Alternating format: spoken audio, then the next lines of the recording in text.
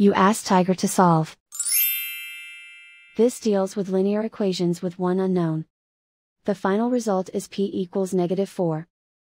Let's solve it step by step. Group all constants on the right side of the equation.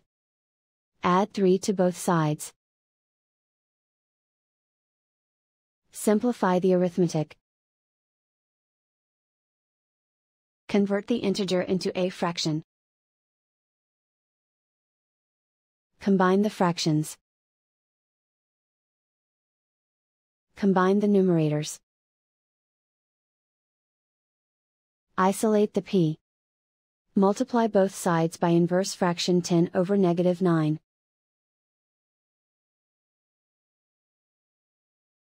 Move the negative sign from the denominator to the numerator. Group like terms. Multiply the coefficients. Simplify the arithmetic.